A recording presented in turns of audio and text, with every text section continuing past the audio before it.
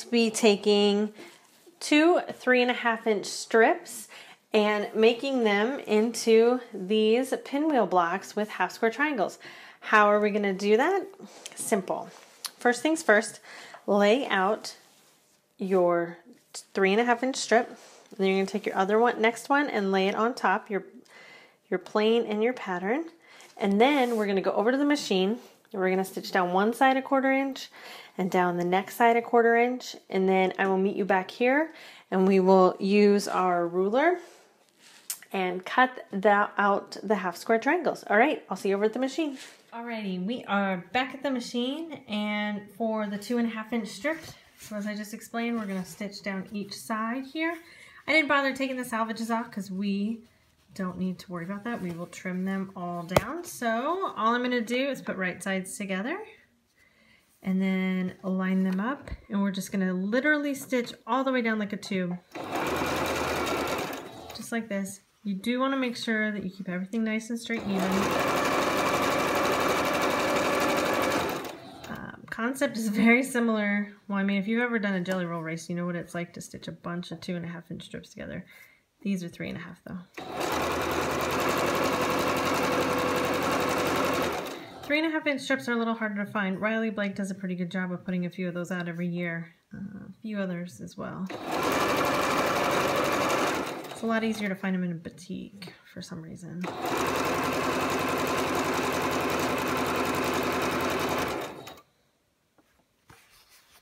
But it also doesn't take too long to cut them yourself.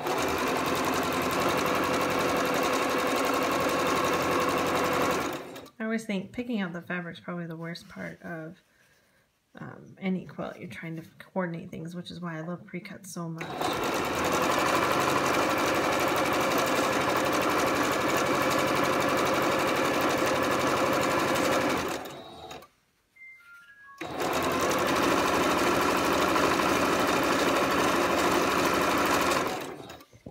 Alright, so as we get to the end here, I'll show you what we're going to do.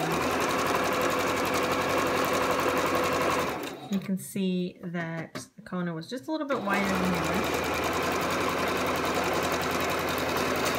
which is generally the case when you're working with solids. Okay, so then all we have to do is flip it over and make sure that you are nice and even. You don't want it to be wonky when you get started. And then we can start down here.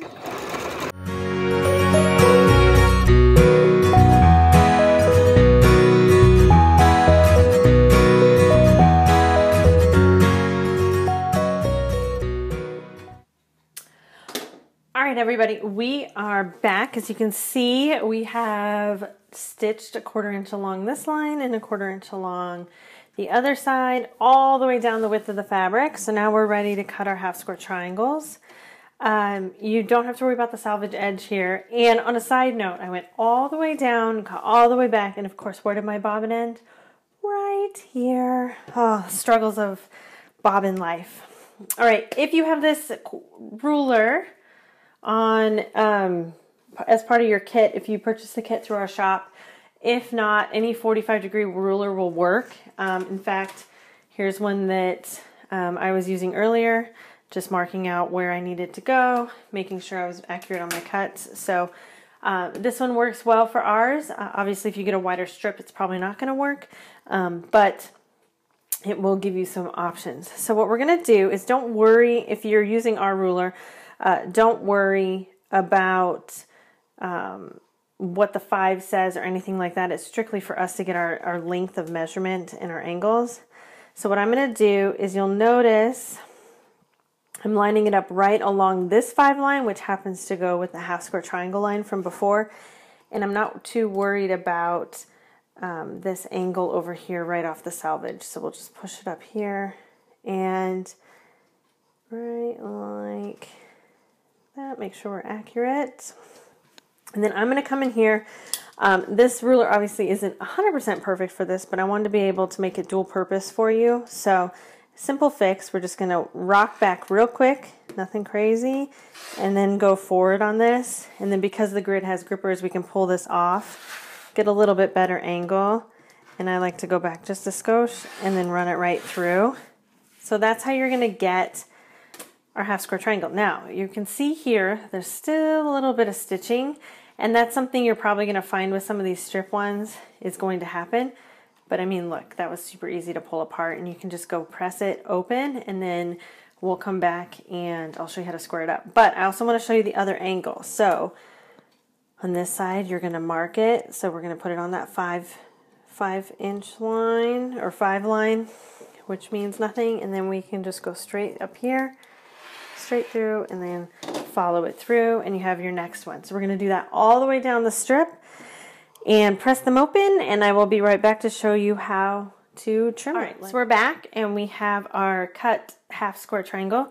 Now all we have to do is line it up. So as I've mentioned in the past, if you've seen this before, you can line it up on your 45-degree line on your mat. Again, I have my rotating mat back out, and then we're going to take my square ruler here, and I'm going to line this up right along the center line of the 45-degree, and we're going to count 1, 2, 3, 4.5. You can see we have some stuff to trim up here, so we're just going to trim it and trim it. You can rotate the mat if you like, just don't pick up your block. And then we have our square, half square triangle. So we will start putting all the blocks together, and we can line them up, and this is how it's going to look. So you want to have one here, and you always want like the L shape, so this L shape facing clockwise around. So if you were to turn the mat, it's always facing towards you in that L shape. So L shape, L shape, L shape, L shape. All right, let's go put them together. Okay, now we're at the point where we're going to put our 2 squares together. So we're going to do right sides together in our pinwheel. And because we are pressing to the dark side, we want to make sure that we nest our seams. We get our little duckbill there. And we just line it up. You may have a little bit of threads from where the stitching overlaps from the strip method. But you can just easily pull those off with your thumb. No big deal. Then we're just going to start stitching 1/4 inch.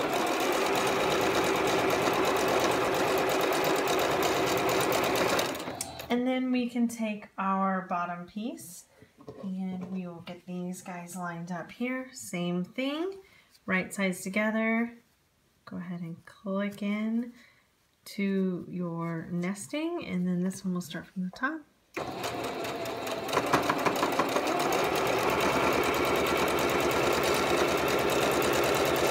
And I'll meet you back here for final block assembly. Alrighty, so we have our blocks pressed and ready to go, and we're just going to put them right sides together. And again, because we press to the dark side, our seams will nest, which is fantastic. And you'll see we'll have print on white and print on white, and then that's how you know you've lined it up correctly. Okay, so then we're just going to line it up here. And again, stitch away, 1/4 inch. Sometimes when I get closer, I like to slow down, make sure I'm still on track.